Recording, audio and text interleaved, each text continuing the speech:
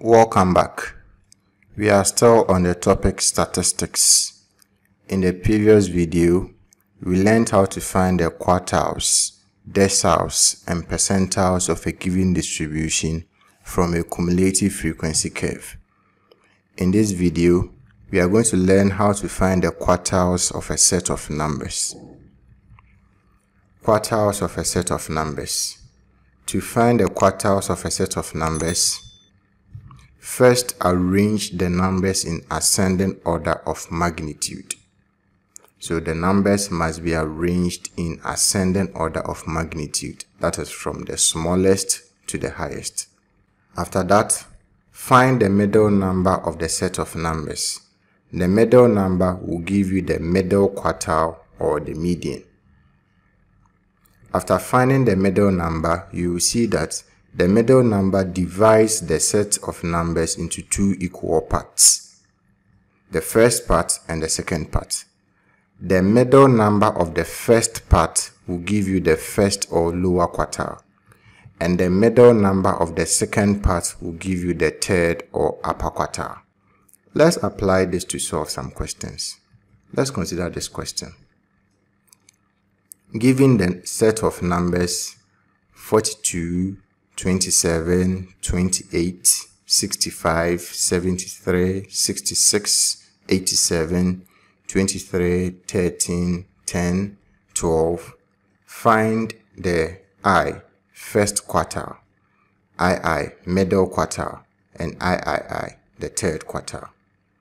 The first thing we have to do here is to arrange the numbers in ascending order of magnitude. That is from the smallest to the highest. The smallest number here is 10, followed by 12, 13, 23, 27, 28, 42, 65, 66, 73, and 87. We have 1, 2, 3, 4, 5, 6, 7, 8, 9, 10, 11 numbers in total. When we divide this set of numbers into two equal parts, we can see that we have 5 on the left and 5 on the right. And the number in the middle is 28. So the middle number is 28, which means that the middle quartile or the median is 28. As you can see, after dividing the number into two equal parts, we have the first part, which is 10, 12, 13, 23, and 27. We have learned that the middle number of the first part will give us the first or the lower quartile. The first part is 10, 12, 13, 23, 27. We have 5 in total. So you have 2 to the left and 2 to the right, and you can see that the middle number is 13. So it means that the first quartile is 13, because 13 is the middle number of the first part. The second part is 42, 65, 67, 73, 87. We have 5 of them. You have 2 to the left and 2 to the right. The middle number there is 66. The middle number of the second part will give us the third quartile. So it means that the third quartile is 66. Let's try another question. Given the set of numbers 16, 16, 3, 6, 3, 8, 10, 14, 19, 24, find the first quartile, the middle quartile, and the third quartile. The first thing we have to do is to arrange the numbers in ascending order, so from the smallest to the highest. When we do that, we are going to have 3, 3, 6, 8, 10, 14, 16, 16, 19, and then 24. We have 1, 2, 3, 4, 5, 6, 7, 8, 9, 10. There are 10 in total. So when we divide them into two equal parts, we have 5 on the left and 5 on the right. As you can see, when we divide them into two equal parts, we don't have one number in the middle. This is because the middle is occupied 10 and 14. So the middle quartile or the median will be equal to the sum of these two numbers divided by 2. So 10 plus 14 divided by 2, and this will give us 12. So it means that the middle quartile is 12. After dividing the set of numbers into two equal parts, we can see that we have 5 to the left. That will give us the first part. 3, 3, 6, 8, 10. The middle number of the first part will give us the first quartile. The first part, we have 5 numbers in total. The middle number will be 6. So it means that the first quartile or the lower quartile is 6. The second part, we have 14, 16, 16, 19, 24.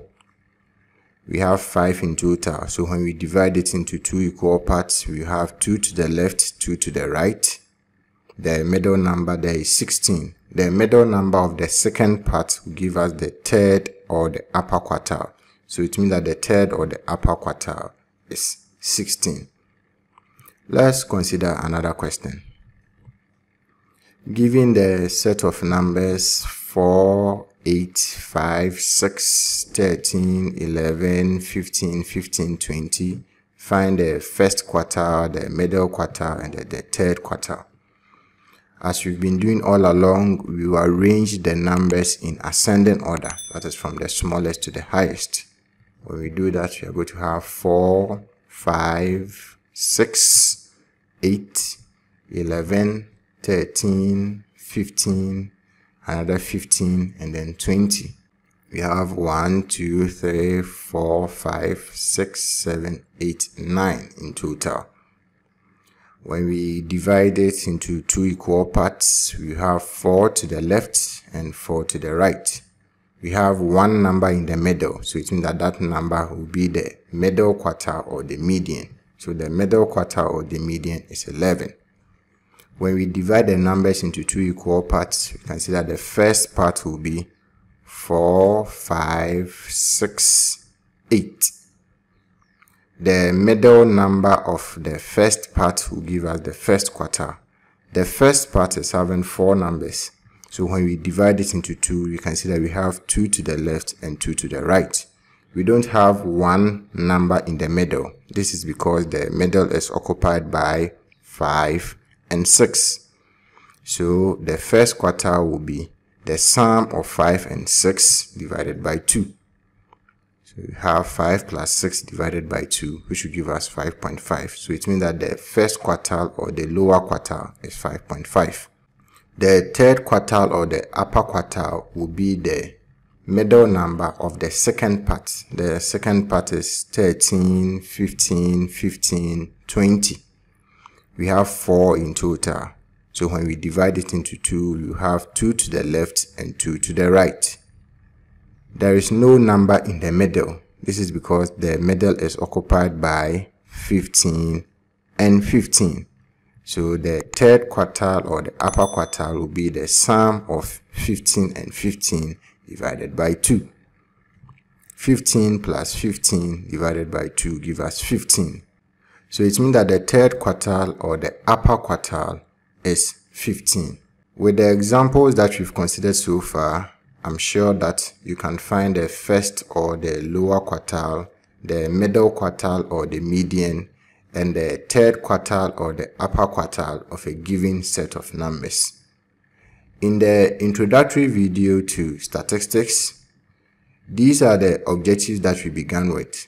We said that we are going to learn how to construct a grouped or an ungrouped frequency distribution table for a given data. We've done that. We said we are going to learn how to represent a given statistical data graphically. We've done that. We've learned how to draw a bar chart, pie chart, histogram, and cumulative frequency curve. We also said we are going to learn how to find measures of central tendencies for a given data. We've done that. We've learned how to find the mean, the median, and the mode. And we have also learned how to find the quartiles, the deciles, and then the percentiles. We are left with the last part, which is the measures of central tendencies. So in the subsequent videos, we are going to learn how to find the measures of central tendencies for a given data. The ones we are going to consider are the range, the interquartile range, the semi-interquartile range, the mean deviation, the standard deviation, and then the variance. In the next video, we will begin with the range, interquartile range, and the semi-interquartile range. So in the next video, we are going to learn how to find the range, the interquartile range, and the semi-interquartile range for a given data. Bye-bye.